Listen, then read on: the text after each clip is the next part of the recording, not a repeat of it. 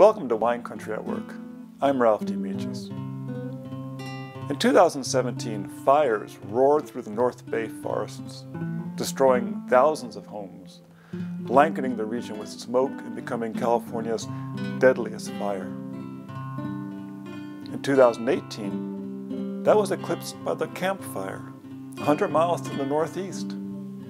Millions in the Bay breathed smoke for weeks from what became the new deadliest fires. Seeking solutions, we asked people how it impacted them. I noticed that it was bringing me down way more than it was my friends and coworkers, and I couldn't understand why I had a special sensitivity to the smoke, but I definitely did.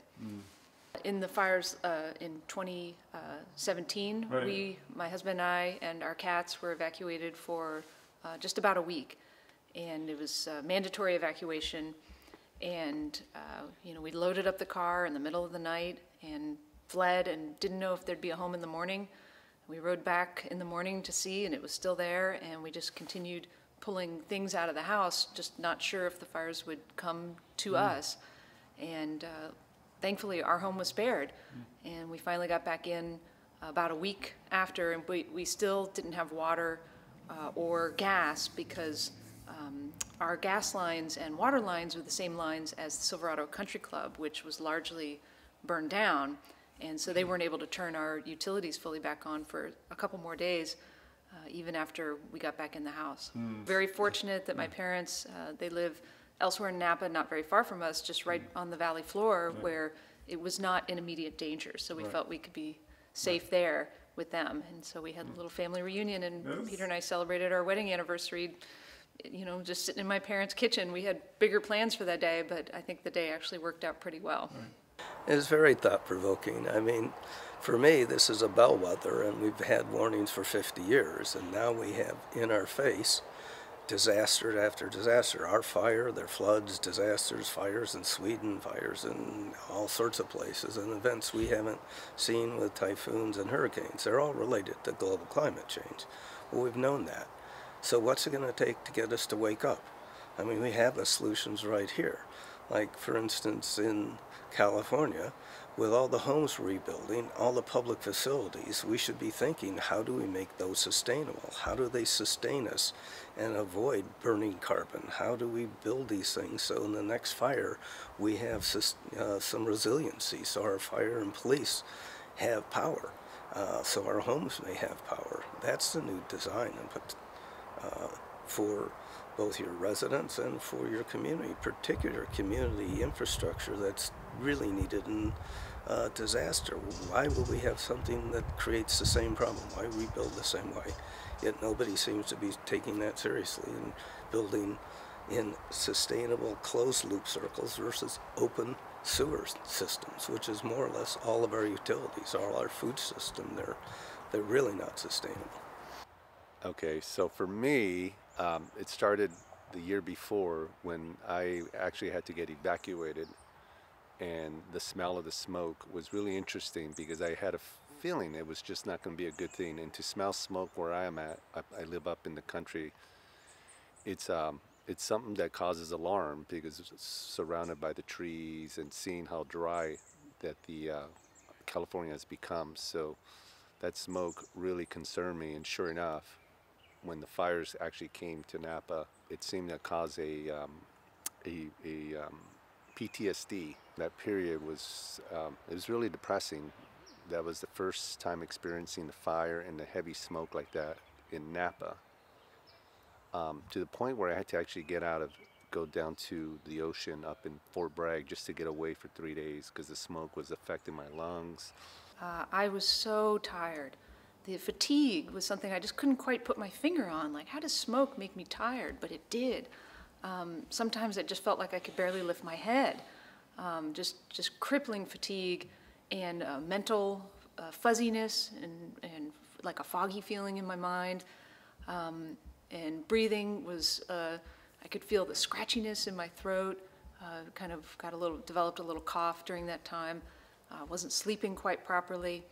And I started wearing the mask because we had the masks left over from the previous year's fires. And I would very diligently wear them when I went outside. And I couldn't understand how other people were not wearing them because it was affecting me so much. And you're in the tour business. How did the presence of the fire and the smoke affect your business? Well, it was interesting. The day that actually happened, 3 Thursdays ago, I can remember I was up at O'Shaughnessy up on Hell Mountain. It was a beautiful day, and I'm looking southwest, and suddenly, at about 10 o'clock in the morning, there's this dampening, this horrible darkness, and it's like a tsunami had just come overhead. Well, the Santa Ana winds were blowing from the northeast to the southwest, which is contraflow, and suddenly, within 30 minutes, you couldn't see 200 yards. And that's from a fire. I mean, of course, we went through the fires last year. I'm saying, what's burning? Hell Mountain, wineries in the vicinity. That fire was 100 miles away. And it turns out it had started 2 hours before. So the amount of smoke that was coming in was staggering. And literally from that moment on, people were calling and saying, we've seen this on TV. We don't know what the condition is. Should I come? Should I not? Should we bring gas masks or whatever? At that point, you could say, well, from a safety standpoint, the valley is not threatened by that, certainly like it was a year before in 2017. But that compounding with what had happened 12 months before just spooked people again. And we saw a drop off of business. I mean, our business, we drive wine tours. My wife and I have 2 cars. We've been doing this for 10 years. And most of all of our business is either repeat or referral. So we're booking out months and months in advance sometimes. So it didn't impact our business because we really didn't have that many last minute guests who were saying, well, should I come next week? And they go, what's with all the fires? But the impact certainly reminded us from 12 months ago when my wife and I, as I said, with 2 cars, our October last year was going to be our biggest month on record. We had 38 wine tours booked, which is a ton of work for us to be doing. And literally, the fires started on the 8th of October, and by the end of that month, we had done 8 of those 38. Everyone else had canceled. People were calling us from across the country saying, where are you eating? Where are you sleeping? Where are you getting your food and gas? And now that Napa's burned to the ground. Unfortunately, there was a video of a winery in Stag's Leap that suddenly, by the morning of the first day, was totally engulfed. It looked like Dresden bombing in World War II. And that was the image that went out across the country. And literally, there's still people who are calling me 12 months later saying, have you rebuilt? I said, well, it was close for us. We were very, very close to one of the 6 fires. And there was a tremendous amount of damage. But I tell my guests, we were so lucky in Napa that we only lost 600 homes. It's ridiculous, only 600 homes. Whereas in Sonoma, right over that mountain, they lost 6,000 homes. So the impact to us was not so much felt within Napa because most of the fires were in the hillsides. And literally, we could have had guests coming back here by the 3rd day.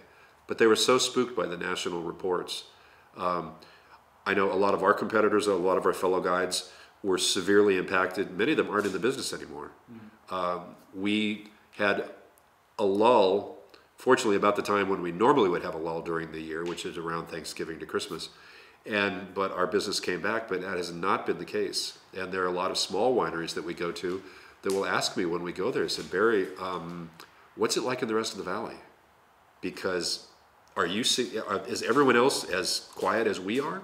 And it's really taken a while to build that back up. So for goodness sakes, 4 weeks ago when this massive fire, even though it's practically halfway to Oregon, still that impacted our tourist business and scared away, I'm sure, thousands and thousands of people.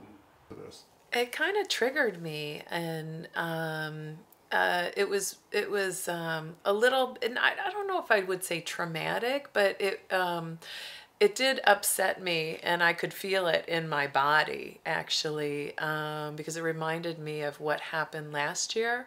And just seeing the ash on the car, going out to get into my car in the morning and having it covered in ash, and it was, it bothered my throat. And I have a couple friends with asthma, and they were triggered by it. So I think it triggered me because it reminded me of last year, this time. And that was a difficult time for you because you were working, I know, at the time, and you have a young daughter who was out of school. Yeah, the kids were out of school for like 2 weeks when we had the fires in Napa. And that was kind of scary because we didn't have phone coverage, so it was hard to get a hold of people. And then you don't know where the direction of the fires are going. So I think for me personally, it just triggered memories, and that was upsetting, for me. And then just having to breathe the smoky air, it just kind of settled in Napa. So yeah, I mean, it's not something I grew up with. Well, yeah, because where do you go, So it's a stressful time, but I think it's like we're getting used to it. It's becoming a common thing here. So you just adjust. That's not necessarily a good thing. No, it's not. Yeah. What we're going to see happen, I hope, because of the global climate impact of CO2, is a major shift in what we use for building materials. Right now we use fiberglass insulation, foam insulation. If you look at the petrochemicals, the amount of energy that takes, if we build a building with that and we're trying to reduce climate change, it's like trying to lose weight and say, I'll gain 50 pounds first. The amount that you put in your building is huge. So you can use sheep wool, you can use rock wool, you can use used cellulose insulation, ground up newspapers and cardboard, and it does just as good a job, and it reduces the impact absolutely dramatically. So what we're going to see is forests being grown for that sort of thing again. So it'll really be more for a sustainable forest, sustainable building, so it could contribute versus a conflict, which is how we viewed it in the past. I think you have lots of potential for that.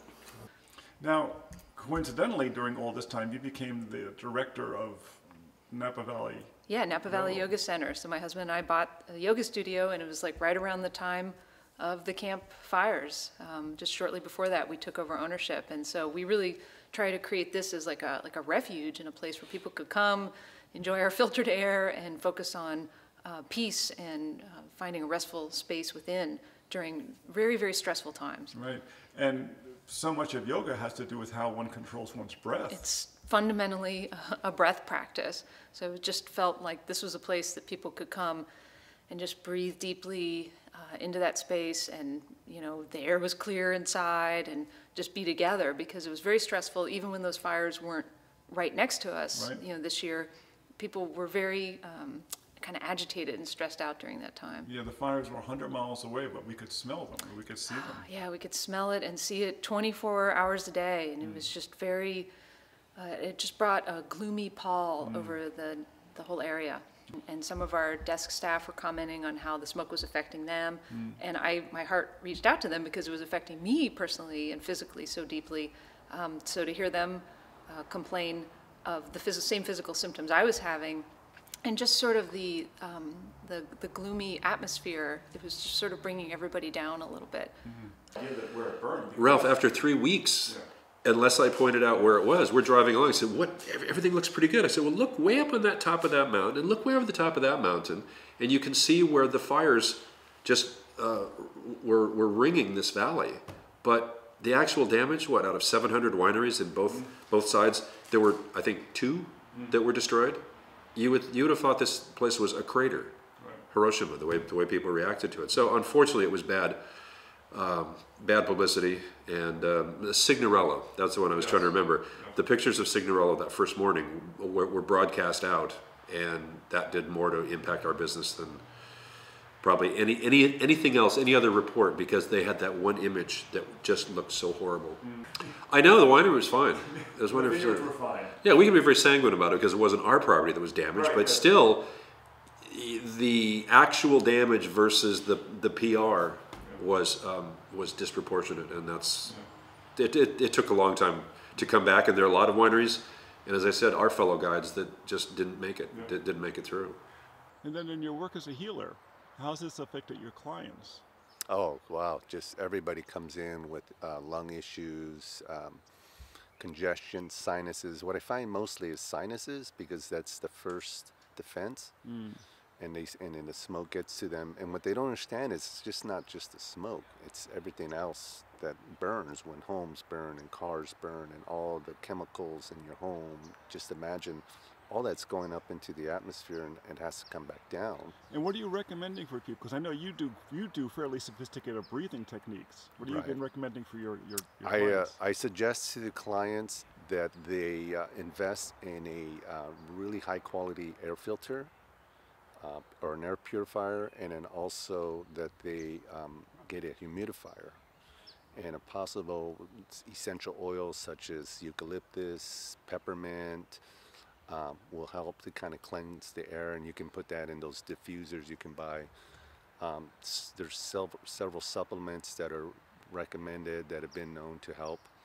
Ginger, I've been told that also N-acetylcysteine, NAC, the firefighters use that, and they're because they're always exposed to smoke.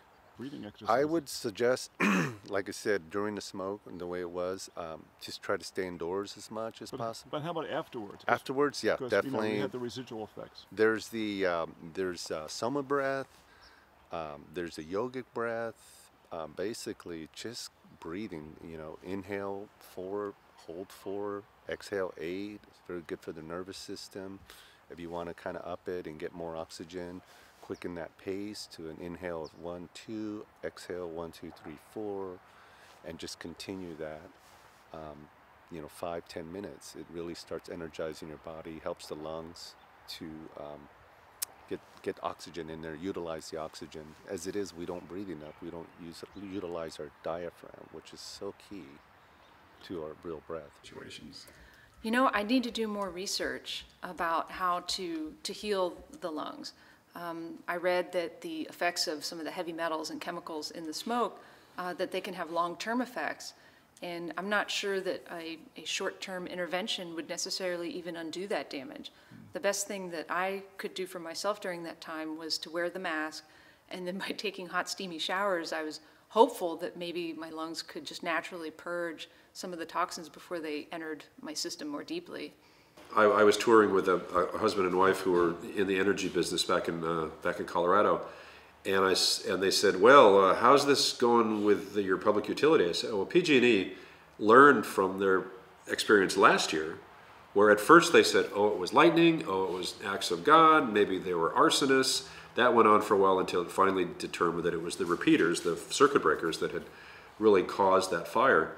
And PG&E, to their benefit, I think, or to their credit, they made an announcement that first morning of the fire. We've had an event.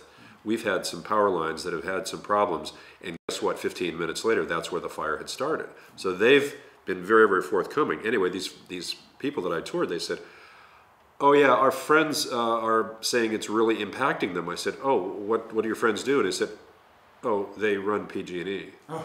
So this was their personal friends were the chairman and his wife of PG&E.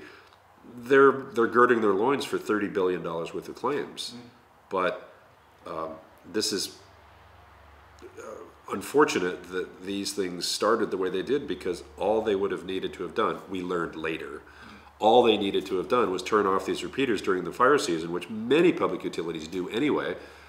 I think the cost of PG&E doing that, they go, what's the worst that can happen? Let's not turn these off and then turn them back on in the spring. So that's how it happened. The irony of zero net energy buildings, which I've been working on for decades, is that to get zero net energy, the most common strategy is make it well insulated, which is a really good thing. But when you use extra foam to do that, what you're doing is making the impact of that building by 2020, by 2050, 3 times worse than if you had just a plain old cold building. So we're doing things that are really unintentionally adding the carbon very upfront, and it's exactly the wrong thing to do right now. But these are so ensconced in Europe and other places, in Australia, some places where some of these come from, that it's standard practice there. This is like, we're just so slow on making the comparison. So we have false equivalence of what an insulation does for you. We say it saves energy. Well, if it's adding that carbon by the one product and way less on another, that's an important thing we haven't looked at, and that's key. And so we should be selecting the entire embodied carbon of the building materials plus the operational carbon and minimizing it, and particularly the upfront things, because right now we're on this tipping point. I mean, just last week we were way over the 1.5 threshold last week, and you know that we'll be able to maintain that target is really, really unlikely the way we're seeing things go. That's true. That's true. I mean, people are missing 1/3 of the Silverado Country Club properties because those things burned all in one night. Yeah. That was so sad. We had a lot of friends who just thought the fire had been finished the first few days. The wind shifted, whoosh, and it came through, and that's when most of our homes in Napa were destroyed. Was that the second phase of the fire that happened 3 or 4 days later? Because it's not healthy, and it's going to cost us 100-fold more and 1,000-fold in human suffering, which we don't need to do. We just need good planning, or citizens to wake up and insist that the normal structure that hangs on, that wants the oil, and wants us to continue, just get voted out. You know, we're gone. You're not doing that anymore. We won't let you. That's a wake-up call that's more visual, more of the heart than of the mind. We've been arguing, and for me, I've been instructing people and showing actual demonstration, real data that we can change the codes with. But that's such a slow process. We need a wake-up, and I think it's when you can change someone's heart so they knew it's the right thing to do, that this is essential for your grandkids, for everyone we know, then you're a heartbeat away to discuss how do we do it and get off the dock and out of confusion into action. That's what I'm hoping for. Well, I'm not going to endorse the Finnish system of raking leaves, but I think that the problem is we're in an environment, we're in an ecosystem that for millions of years has regenerated with fire. We have sequoias, we have oak trees, we have pine trees. All of these regenerate every 30 or 40 years when forest fires come through, and they do 3 things. They clear out the brush, which is positive. They drop ash, which is a form of fertilizer. And the heat allows the trees to pop and send out their seeds. So if they just dropped their pine cone seeds right below, they wouldn't germinate. So bam, 30, 40, 50 feet. That's what this flora is designed. That's how it regenerates. So the only difference lately is that we haven't been building $1 million houses in that environment because it's worked fine for millennia, and still will. That's California. That's the reality of California. Well, what I notice is that when people are stressed, like any time we're stressed, our autonomic nervous system changes, so we go into the fight or flight. So that pattern, I have ways to assess and see that if they're into the autonomic nervous system. So once you get into that, all the other issues that you've had before will start coming up. So tension in the neck, shoulders, old aches and pains, those kind of issues will start coming because the body now is in stress mode. First thing I do is, especially with the PTSD or any of those issues like that, is work on the autonomic nervous system, get them out of the sympathetic and back into parasympathetic.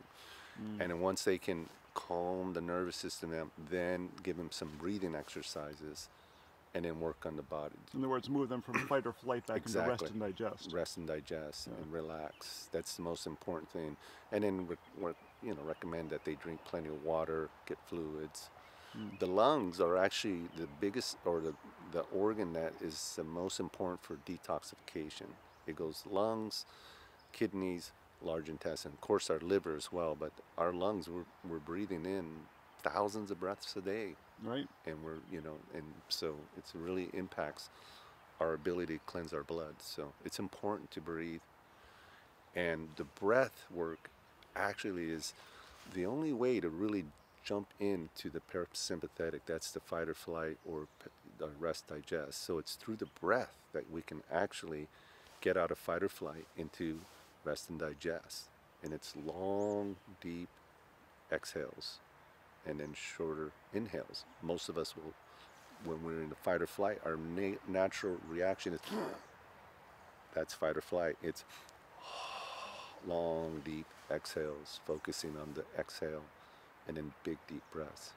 That has been proven through the Wim Hof method, Soma breath, the HeartMath Institute. The breath work is the key. That's wonderful. Thank you, James. You're welcome. Thank you, Ralph. We are now reaping the effects of 100 years of forest management. That there was different strategies on how to manage forests in the past, and they were doing the best that they could. But now we know that by letting things, or by stopping burns, it makes the subsequent burns bigger. And then also we're in this period of climate change where things are, in California, have just been drier and warmer for the last few years. That's just a fact, and then that has an effect on the way the trees are growing and the way that they are becoming more susceptible to fire. So I think right now damage control would be on just focusing on not building in fire-prone areas.